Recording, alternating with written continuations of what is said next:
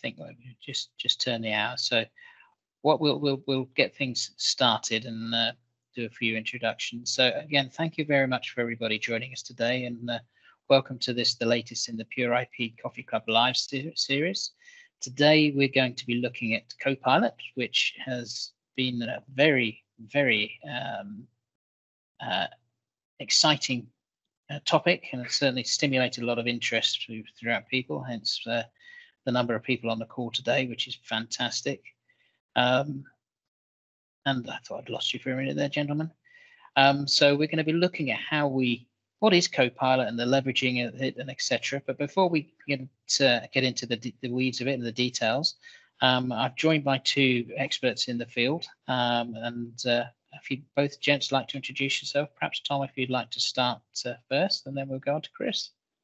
Yeah, sure. Hey, everybody. Thanks for joining. Tom Arbuthnot, so long-time Microsoft MVP and Solutions Director at Pure IP as well. Hi, guys. I'm Chris Wheeler. I'm a technical specialist at Microsoft in the modern work team, focusing around productivity and also Copilot for Microsoft 365. So, yeah, really happy to be here to support. And very excited about Copilot, I think, aren't you? I bet. Yeah, always. You're not supporting Chris, you're leading. That's what we agreed, right? That's what you said. Brilliant. Thank you very much, Jensen. I appreciate you spending the time to help share the knowledge and the wisdom that you have and the experiences. So without further ado, we'll start to kick off. And I think, Chris, I'm gonna throw the first question to yourself. And I think let's level set a little bit in terms of, giving the audience a little bit of an understanding of what Copilot is, the sort of the variants of it, and how it works. Yeah, of course. So as you are very much aware, we've been doing a lot of work in the field of AI since before, open AI in general. So we're very much trying to be a pioneer and be revolutionary in that regard. So where Copilot came from, we effectively worked with the team over at OpenAI to start working on some generative AI tools that we can bake into the solutions that we already provide and sell to our customers.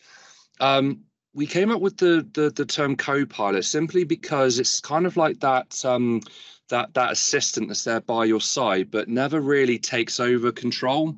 So it's always there as like a like that virtual assistant to help us generate content, summarize content, explore content, and even in some cases as well, educate ourselves as well. Mm-hmm. So what we've done previously as well is that we first looked at offering Copilot in all the individual solutions. So you'll see a Copilot in pretty much every Microsoft technology, whether that's Dynamics, Azure, security, Microsoft 365, of course. And then moving forwards, what we wanted to do as well is to have like a consistent experience between all of them and have a lot of a little bit of overlap, as it were. So you'd have like a single Copilot interface, and that would then integrate into all of your various different licenses like M365 Dynamics. So that's kind of where we came up with the idea of just calling it Copilot. It's like the overarching product.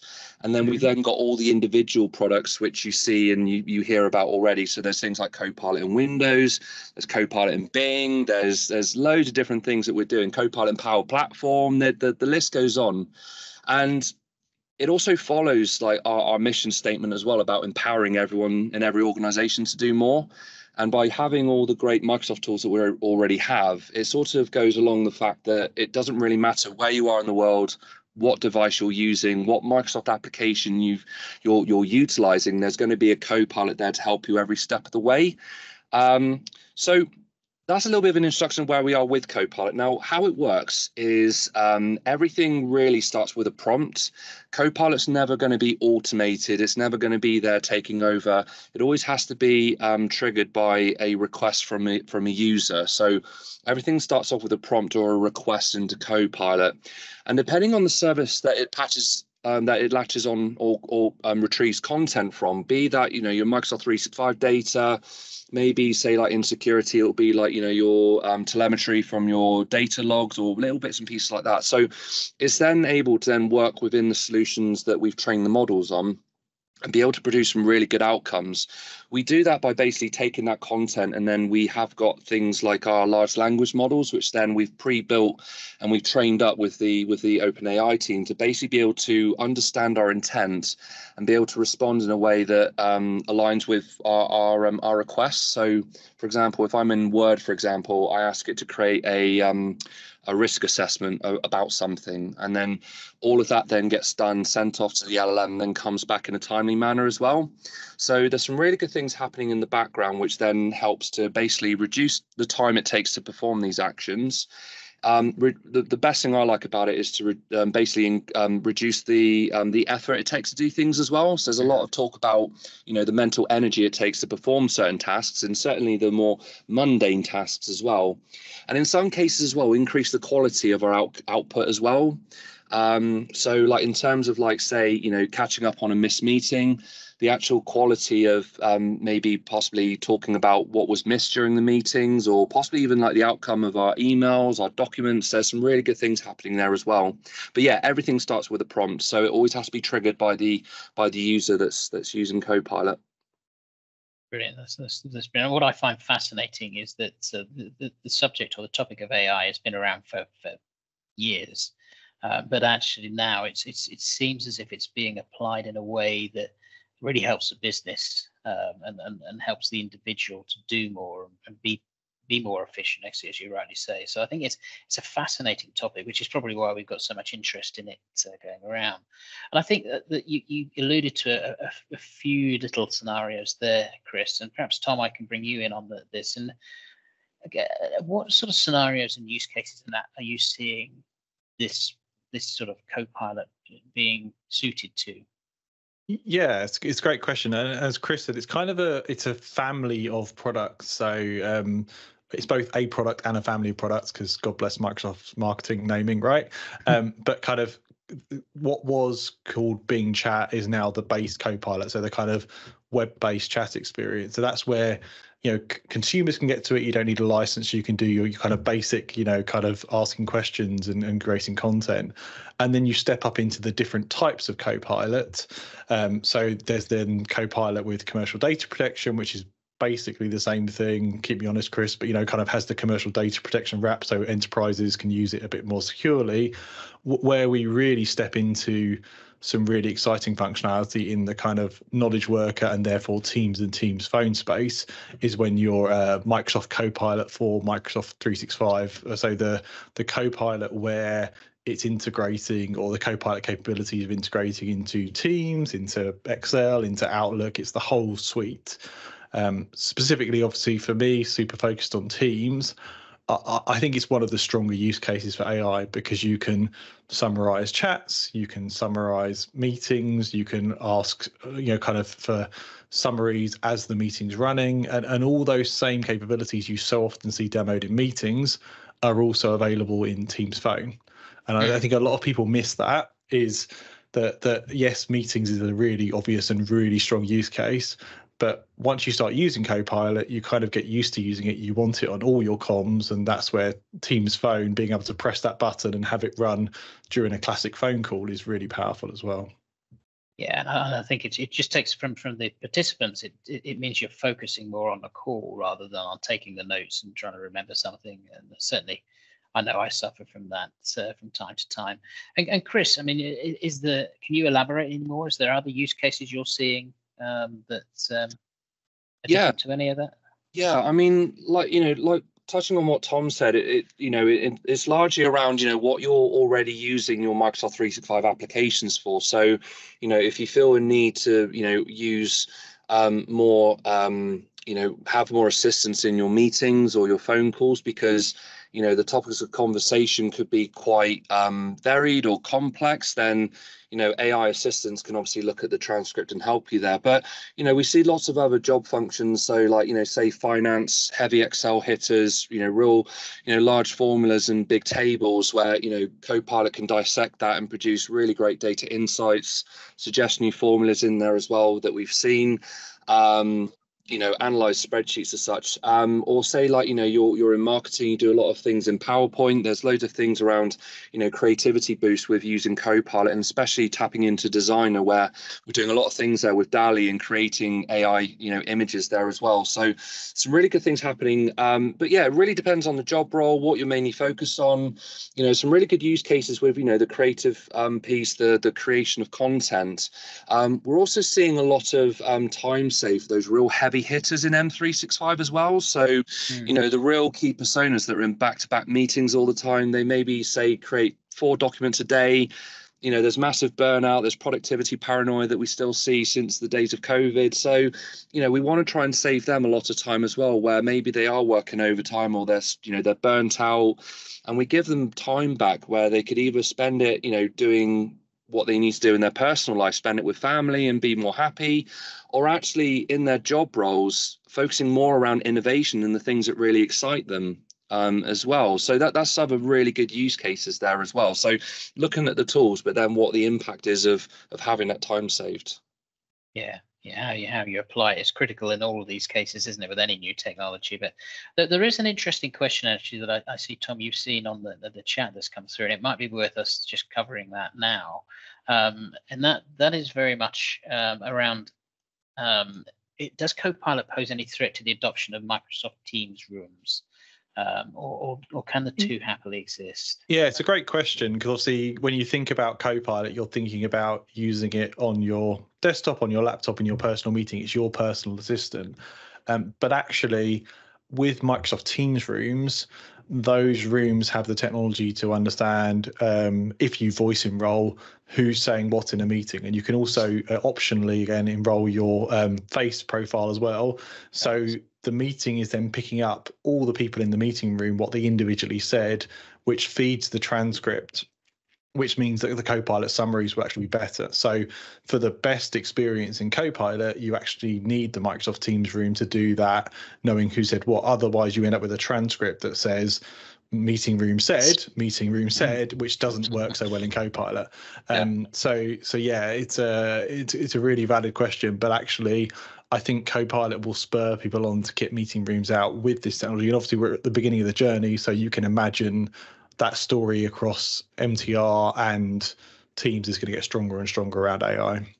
Is there anything you wanted to add to that, Chris? I saw you. No, 100% agree to what Tom said. Yeah, in terms of like where we see, shared resources are always going to be slightly difficult in terms of, that personal Copilot touch. So what I'm asking Copilot for, but like Tom said, breaking out the transcription to different people and like you said, trying to get some clarity over what was said, action points, that side of things works really well. So yeah, fully agree with all of it. Fabulous.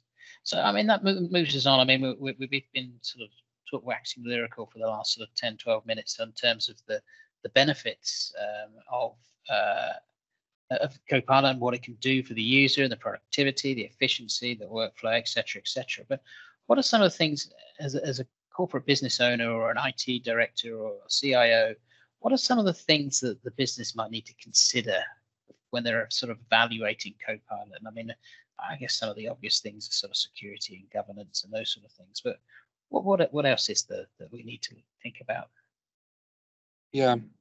So I think to go back to basics, there needs to be a common goal or, a need that needs to be identified. And that's going to come from various different departments and, pain points that maybe might be there, or maybe you're trying to introduce a new process that's going to streamline, your processes in your operations. Obviously, the considerations with the Microsoft 365 is, of course, it's going to be looking at your M365 data. It will be given the opportunity to potentially surface information that the user has got access to, which they might not have known about before. So things like public SharePoint sites, and you'll see this term that gets used a lot by Microsoft around the indexing. And there's like 2 levels of indexing where I'll be able to work with you on all the documents that you've already accessed before, and all your chats and emails, because that's yours. But obviously the real value of Copilot as well is the exploration piece, where if I ask a certain question about a project or a customer or something, then it's going to look at those public sites as well and find the information which might be beneficial for me based on what I've asked for around the actual intent, around the semantics. So like, for example, if I ask about electric vehicles, it might say, right, Tom's worked very closely with electric vehicles. We're going to have a look at things Tom's been working on. Or maybe like there's another prompt, or there's another piece of the prompt that we're going to add that's going to include the words BMW, Honda, Hyundai, and all that good stuff as well. So there's obviously a risk, of course, around oversharing of information, looking at how we are storing our files as an organization. There's things around unprotected documents as well. So if you have sensitive content, is it encrypted? Is it labeled correctly? There's a lot of sort of housekeeping that we recommend our customers to look at and consider to begin with before possibly looking at Copilot. But having said that, we've also got customers that accept the risk that if users already have access to these files, then there's nothing stopping them from doing it manually. It's just that Copilot's going to do it a bit quicker and obviously in a shorter time frame. So customers, some customers that we've worked with just accept that risk that even if the content is then retrieved by Copilot and sent to our LLM, they understand that it's protected. We don't use the data to train our models. Everything comes back very quickly. And because it's all in memory in our LLM, it's all volatile. It gets overwritten and deleted straight away, all ready for the next prompt to come in. So there is always going to be an element of risk, but the risk is kind of already there. Now, on the other side, we've seen other sort of technologies before where, like Microsoft Delve, for example, and that was an interesting product because that just used to surface content without us asking for it and just saying, oh, hey, look what Tom's been working on recently. But where Copilot is a little bit of a one step further, it has to work off a prompt or a question. So the user has to request that. But there are safeguards in place around that as well. So say like if I ask about a certain project, which is very sensitive, or I might ask Copilot to tell me, is there an Excel spreadsheet with a list of all of our customers? You're able to report on that as well. So whilst there may be, the opportunity for malicious intent or, some things which we shouldn't be asking about, then that can also be reported and audited as well. So there's obviously a fair usage with Copilot in to say, look, this is designed to help you be productive, save time.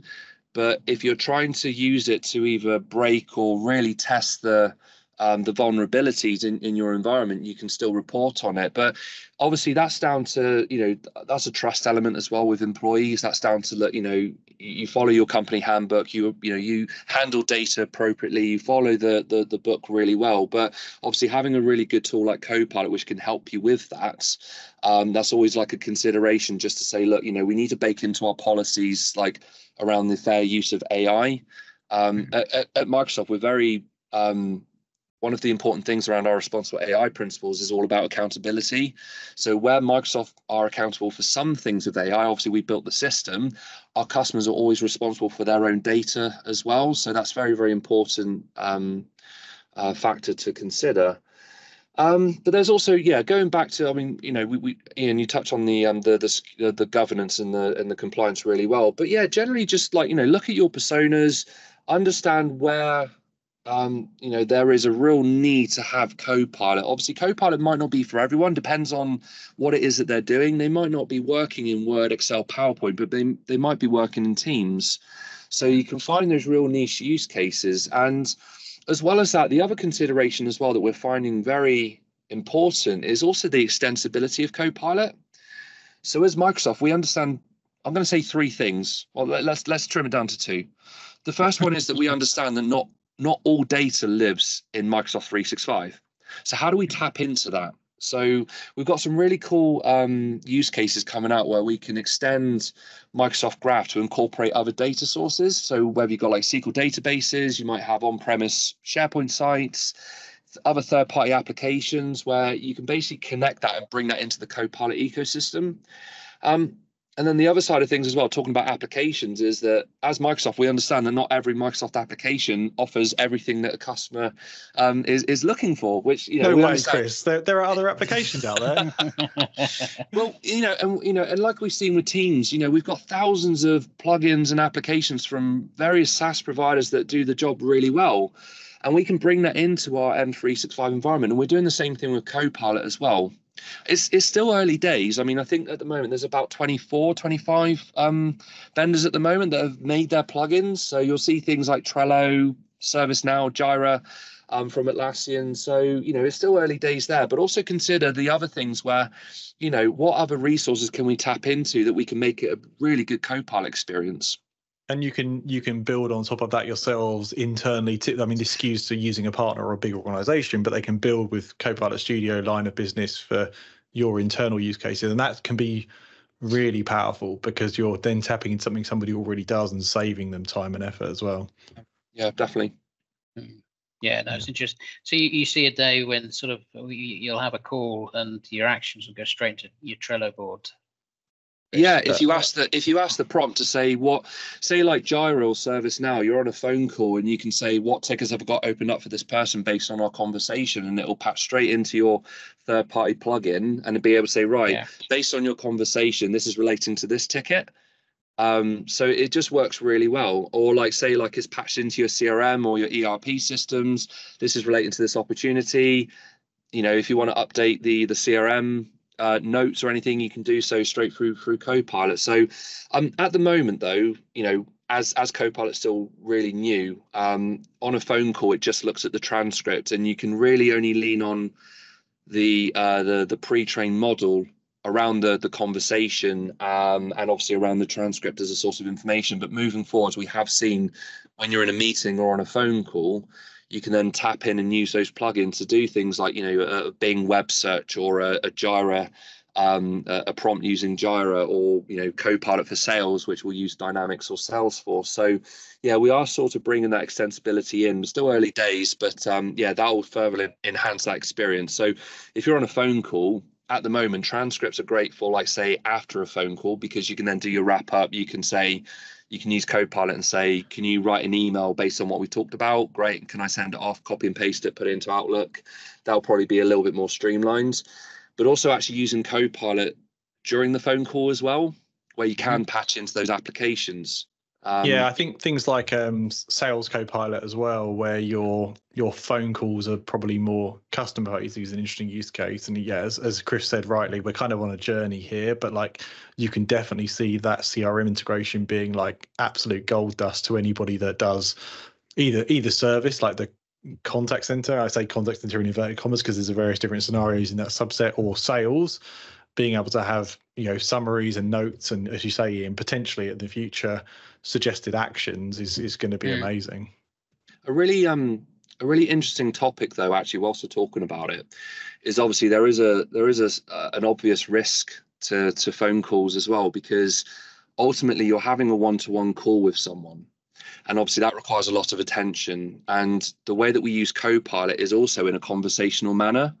So effectively, you're having, especially if you're using it during a phone call, there is a risk that you're having two conversations. So the risk, of course, is how much attention can I give the person that I'm speaking to compared to if I'm interacting with Copilot. So there's sort of like an accountability piece in there as well, to say, actually, in meetings is a little bit different, because you can slip away a little bit, and if you're not talking and say you're 10 minutes late to a meeting, you could just use Copilot to catch up. You can't really do that in a phone call.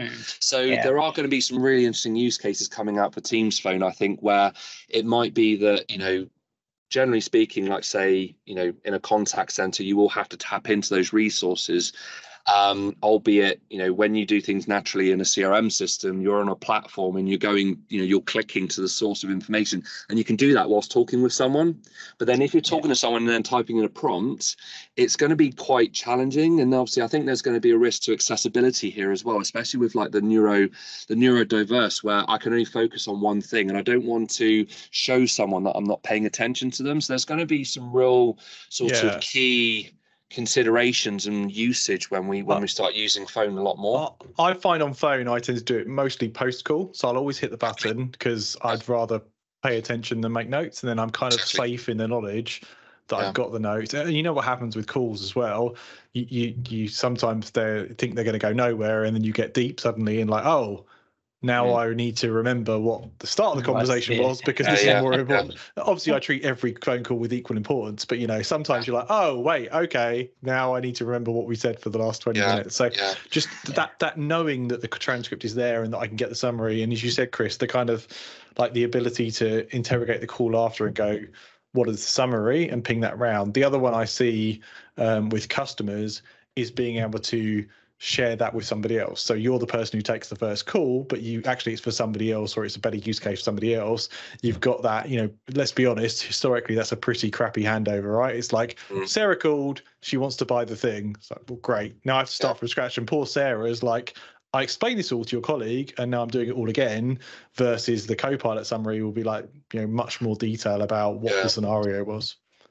That deep conversation actually is quite interesting, because another real use case I find is that if it gets like really complex, or like if you couldn't remember the very beginning of the conversation, that during call use of Copilot could also be used to say, what questions can I ask this person right now? Because it might be that you're stumbling to find things to ask or say based on possibly the nature of the call itself. So we've also seen Copilot to say, look, you're talking about, say, I don't know, say like a subject I don't really, I'm a bit kind of a novice on, say like, we're talking about SQL databases. You guys are talking about, parsing information, merging tables together, and I haven't got a clue what you're talking about. And I can just say, like, Copilot, what questions can I ask Tom right now? And then Copilot say, right, based on the transcript, you can ask Tom about SQL Server reporting services or analytical services. And then if I ask you that question, you go, that's a really good question, Chris. How, you're really, you're really attentive, and like, you know what we're talking about. You don't really want to say, well, I use Copilot, but it's there to help you during those conversations as well. Yeah. But yeah, there's like that balance of, if you over rely on it too much, you tend to kind of lose the human factor, and that's obviously going to lead into another conversation, of course. But on that topic, actually, David Long in the chat asked if you're running Copilot on your calls, is that something you need to announce, like recording? And it's a great question, because we haven't really, as a industry/society, settled on that yet. Is like, there's very clear regulation around this call is recorded for regulatory and training purposes, and everybody says that all the time these days, almost to the point where everybody ignores it. Are we going to append AI to that? You may use AI in this conversation. I haven't seen anything from the IPO just yet. I know that it's not an actual requirement to say that you're using AI, but actually, if I want to know how my data is being handled, or what we're talking about is handled effectively, firstly, you want to make sure it's not like a consumer model where things could get intercepted, but also, in terms of like processing, that is a form of process, because we are sending it off to be, analyzed and responded to by an AI system. It's there to help us. But I feel like there should be something where, like you said, like this call may be used for training and monitoring purposes, and also may be used for AI. It's just a couple of seconds afterwards, but it's kind of challenging, because it's what do you define as AI? Because like I saw this I was working with a customer who was doing a RFP, and it was like, explain how you use AI as part of their questions. And I was like, well, I mean, if they use spell check, they use AI. If they use, all our codecs now have AI elements to them in the meeting. So like, everything, I mean, there's no way that Microsoft aren't using AI in their operations of their massive 400 million user service. So like, it's interesting to see where we draw the line, or if we just end up accepting that the reality is you don't say I'm using the internet, like everything's on the internet, that's a given. I wonder if AI will be the same thing. It'll be like, yes, there's AI everywhere. Like Chris said, how you use the data is probably more important. Like, are you securing it appropriately? Is it a proper trusted model? I'm sure the regulatory side will catch up with us at some point in the future, but I can't have a feeling at the moment it's more of an etiquette question in terms of, do you need to be informing people? But it's a fascinating topic, and I think fits nicely into that sort of, what do people need to consider? So, and it's this journey, we're still on this journey, and I think harping back to a couple of minutes ago, and we were talking about some of the applications and how it's coming through. There's another great question come through in terms of AI and auto attendance. I think, Tom, you mentioned in there about how the CC contact center vendors are already building this into some of the scenarios. Can you elaborate any more on? Yeah, I mean, AI is going to have a massive impact on, customer contact center, whatever you want to call that kind of segment of the industry. So you're seeing a lot of the team certified contact centers, because they're built, on Azure, or at least Azure adjacent, using cognitive services, bringing in some of that technology. And initially, it's more scenarios like, post-call summaries and pushing data into CRM. They're all being quite tentative about putting AI directly in front of the customer, not because just the technology, but also you as an organization are then liable for what the AI gives or says. So you have to be very careful about training and data. So I think we'll start to see it as coaching the agent and providing information and summaries. But I have zero doubt, like at some point, it's going to be an option on auto attendants to be like, wait for an agent or press 1 to interact with our AI. And even if it can cover the fundamental questions, where's my order? What's the, authenticate me? What are the opening hours? I've got this issue. I'm really excited for that, because it's going to be potentially a better experience for the user and a more cost-effective solution for the customer. So it's one of those rare cases in technology where you can both save money and improve the experience. Yeah.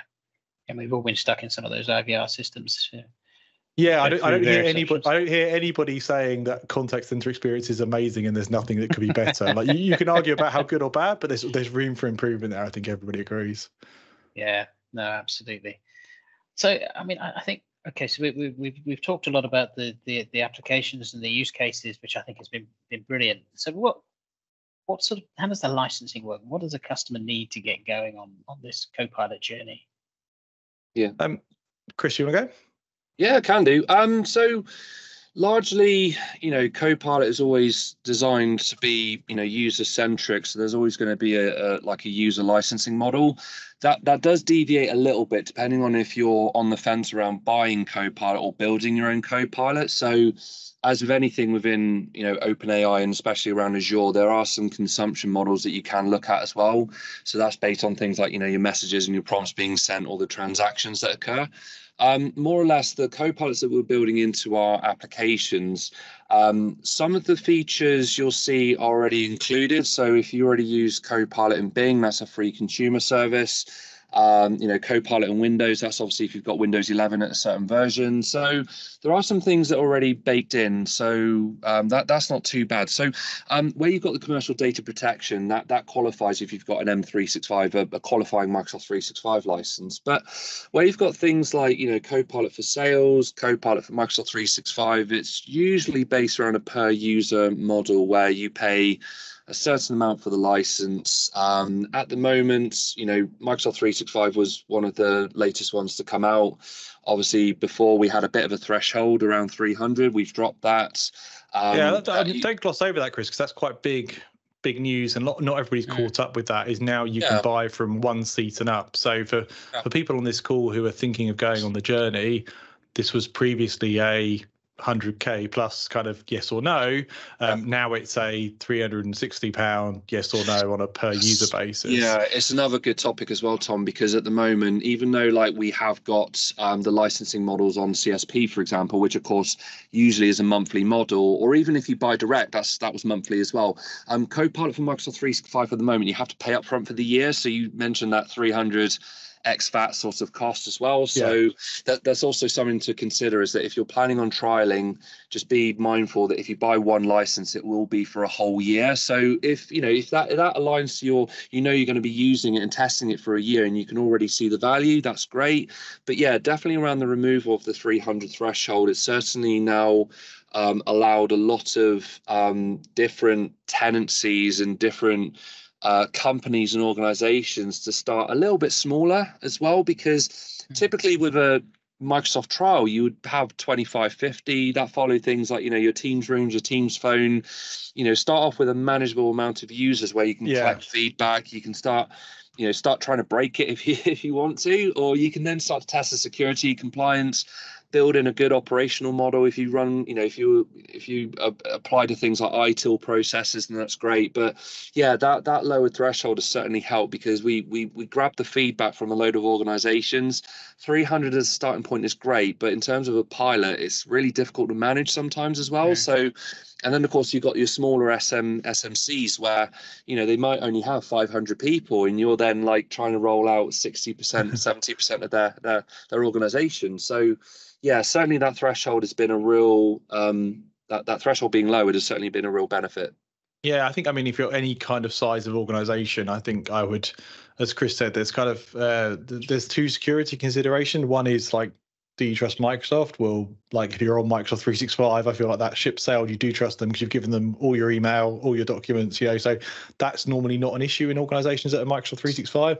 Then is our data totally aligned and permissioned correctly? But if you're able to cap the risk at, we're going to do a 10-person pilot inside of trusted BAs in IT, you're limiting that risk as well, but you're getting on the bandwagon. I feel like at a CTO level or a board level, you can't really be, and happy to be challenged on this, you can't really be the organization that's ignoring AI. It's too important to everybody, to the industry, to not have a stance on it. It might not be for you, it might not go down that road, but you want to know what the capabilities are. And Chris said, where are the challenges, where are the drawbacks? It's early, it's not a perfect product, like there's a journey here. So you can't really understand it without getting a little bit hands-on in your organization, I don't think. No, I agree. I think it's, and you mentioned something and I've forgotten what you mentioned now.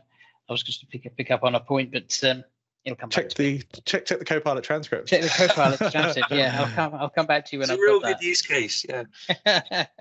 Yeah, real good use case for sort of old guys that can't remember what's just been said.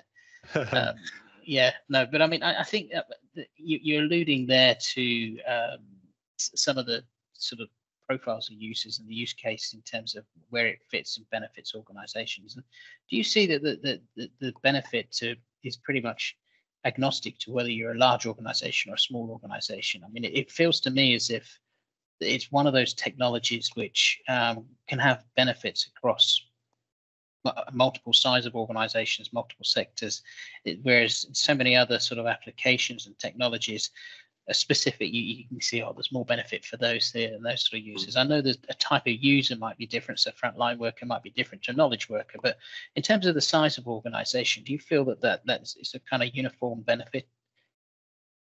Yeah, I believe so. Yeah, so regardless of size, because at the end of the day, it's the number. I appreciate there's obviously other benefits to that around things like revenue and reputation, stature, but obviously where you're looking at the real sort of not the foundations, but the people that are basically running or driving that business forward or organization forward, they're the people that need, overall from a people perspective, they need taken care of, they need looking after. And this kind of comes back to where we were trying to look at solutions like employee experience, where their happiness, their retention, and their dedication to the cause is paramount. So if we can give them an AI tool that can help them with that, then you'll see other sort of benefits as well, like staff retention, mental well-being. There was some really interesting stats around sick days. There was something in one of my colleagues in local authorities was looking at social care, and there was an interesting and alarming rate of the amount of people that were going off sick because of stress-related illnesses. And where Copilot can help them with that, they saw, certainly one of the early access customers saw a decrease in the number of people that were reporting as being unwell.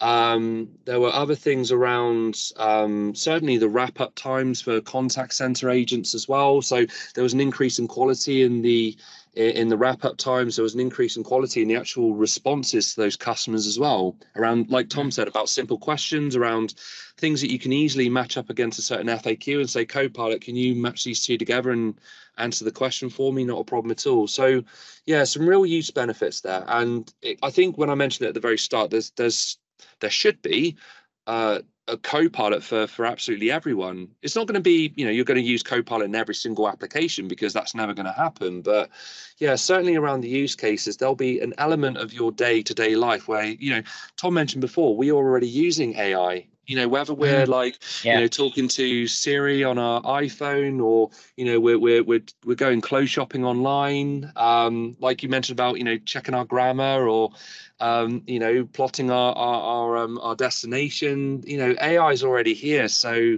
it's just to say that there's going to be an AI assistant there as well that's going to help you as well. I think another thing to consider along those lines for organizations is, right, AI's gone way beyond like the techies, right? It's mainstream. Everybody's talking about the impact it will have. People are going to be using it and trying stuff. And if you don't give them a corporately sanctioned route, they are for sure going out to the consumer models. Like, there's just no doubt. So, like, I mean, the $30 a user a month for the Microsoft 365 Copilot, it's an investment. It's a consideration. You have to think about the ROI there. If you've got ME365 or you've got Office 365, you can add the commercial data protection for $5 a user. I think that's a really good jump off point for a lot of people, because you're giving a tool, you're getting to see if there's usage, you're getting some accessibility to that. It's not as powerful as the full Microsoft 365 Copilot, but it's a step along the journey there. So it doesn't have to be all or nothing. There's a kind of staircase there of getting some usage, and you can still do a lot with that tool. It's still really a good starting point. Yeah, there's loads of useful content out there on the open web, so why not tap into that? So if you're happy to say, look, we understand there's some rich data in our M365 environment, then great, we'll look at Copilot for Microsoft 365.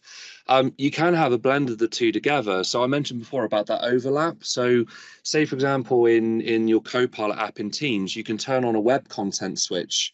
So what it will also do as well is look at your M365 data, but also have a look what's out there on the open web. So it will reference where it grabbed the information from. So if there's like a really great SharePoint site, but also there's a really good website here as well. A really good example, I ask Copilot a lot what volunteering programs are available in the UK.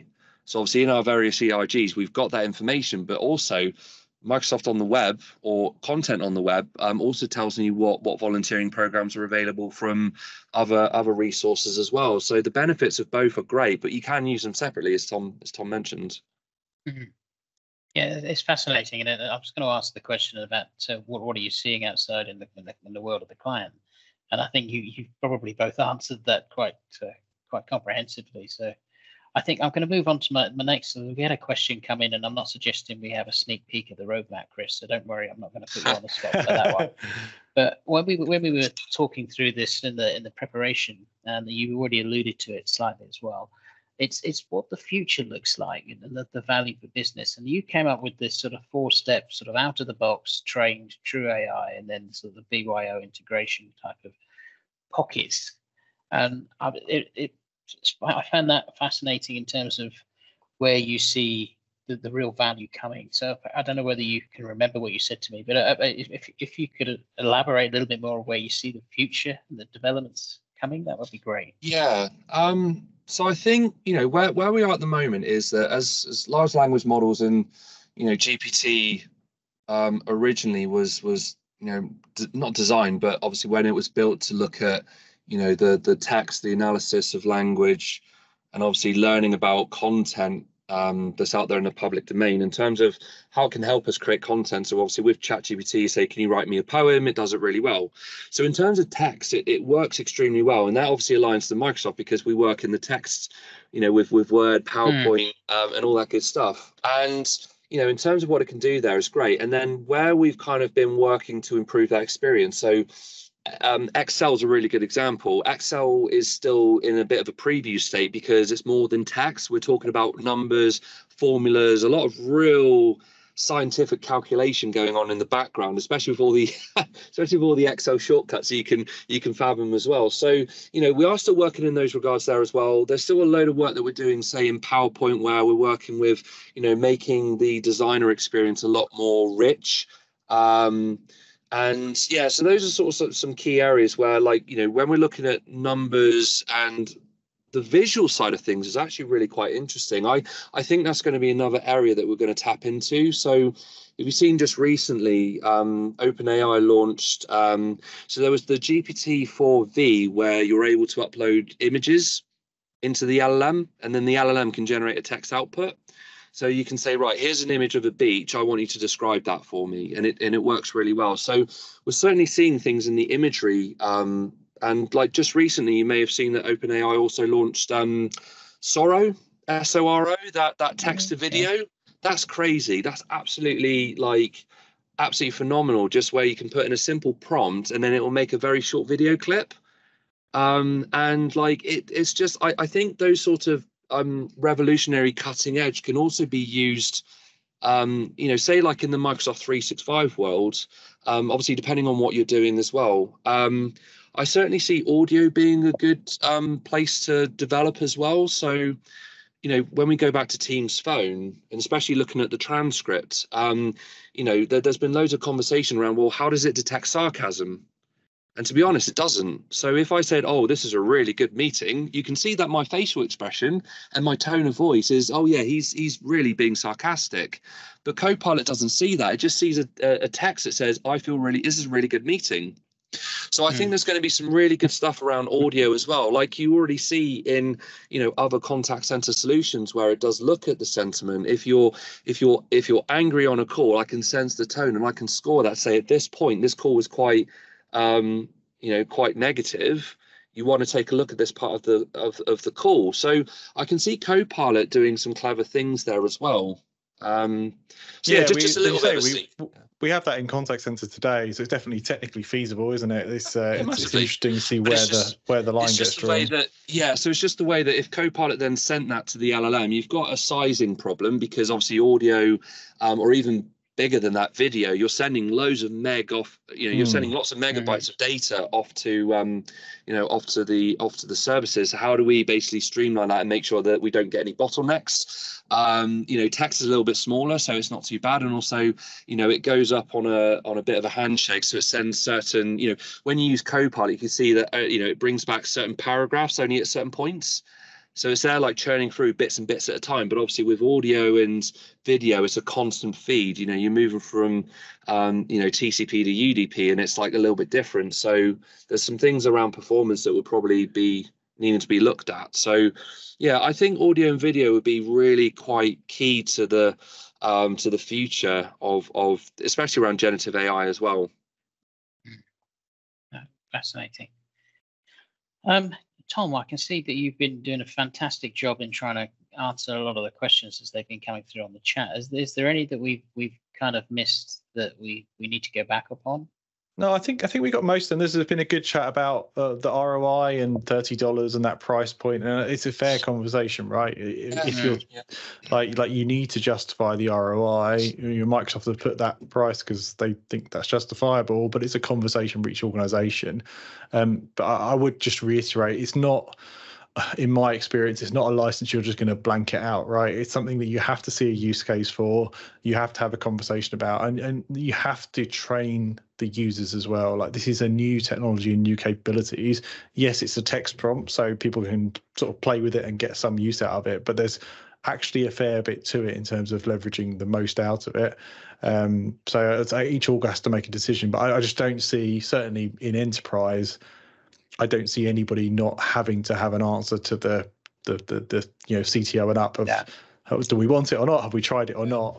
Because it's too impactful. And the other thing I would bear in mind is the crazy thing is this is the worst it's ever going to be. Like, it's only getting kind of better and better. And you see the jumps, particularly if you watch the OpenAI news. Obviously, Microsoft are very tied in with OpenAI. You see the jumps in technology.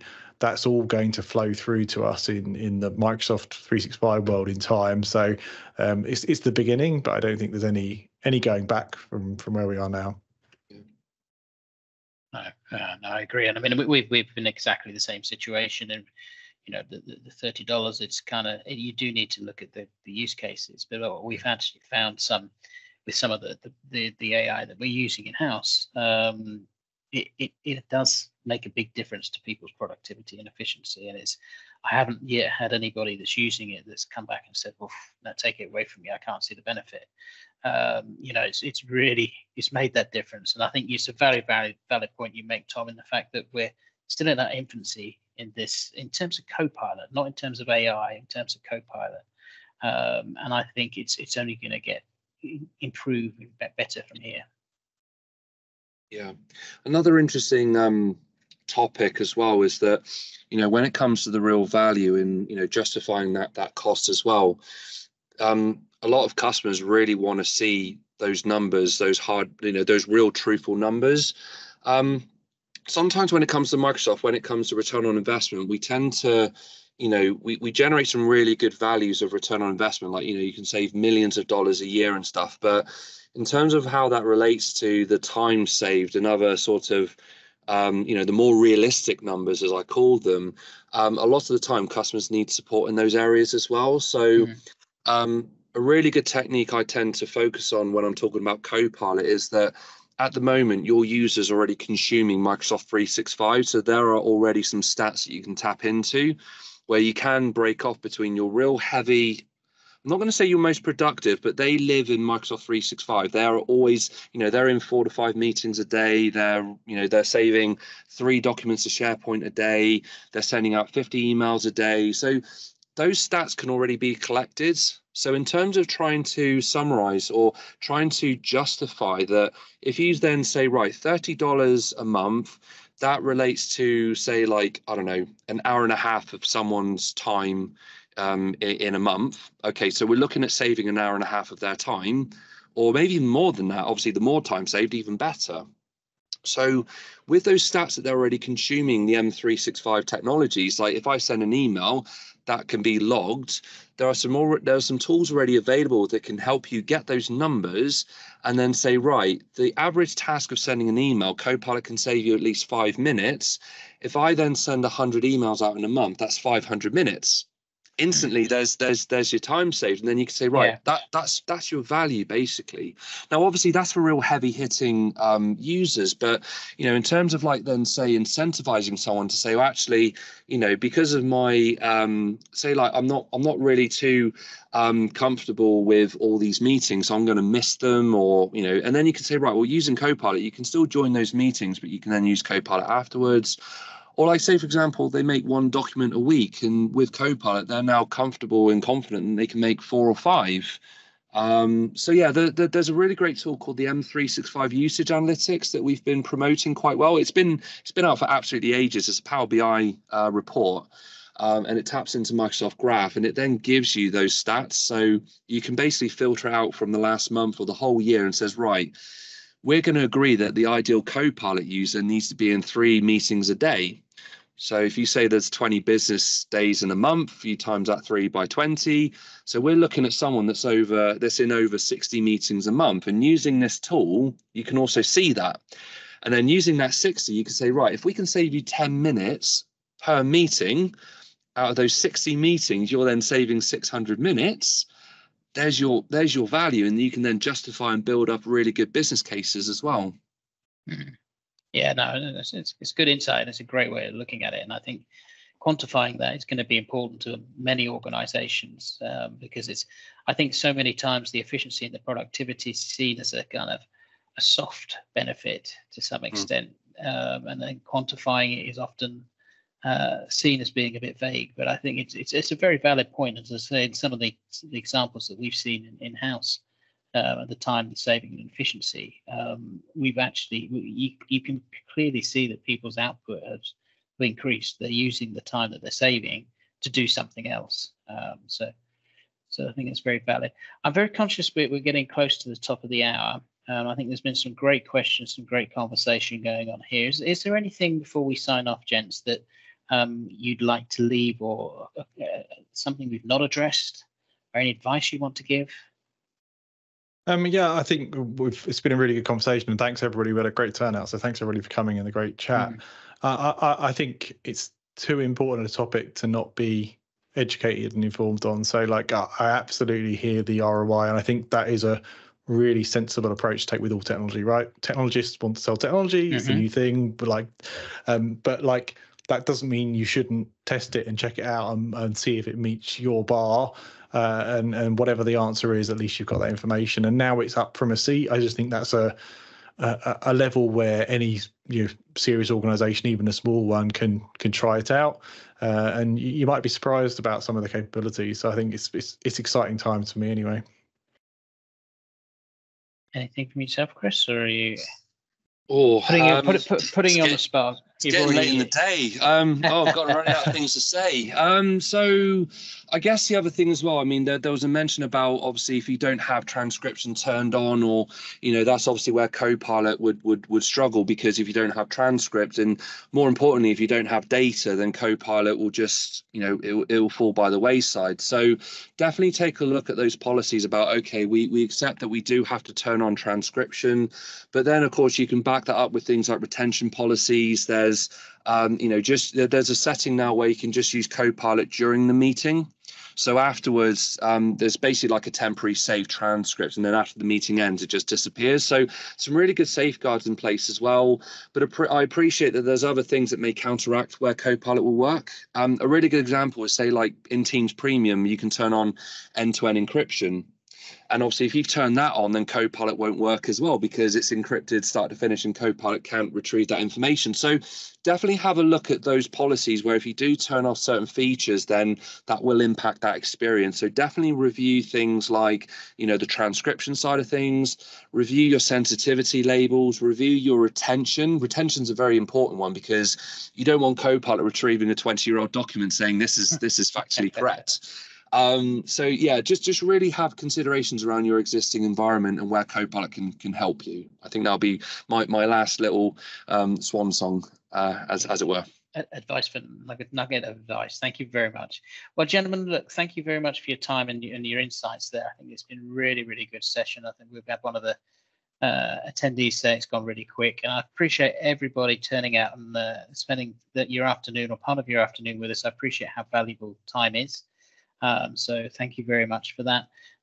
This will be available as an on-demand pre-recorded session. So if you've already registered for the event, you'll get that link sent to you, so you can review it and go back and see what nuggets we've imparted to you, and keep it for 12 months and see where we are and whether or not we've been right in what we predicted. So brilliant.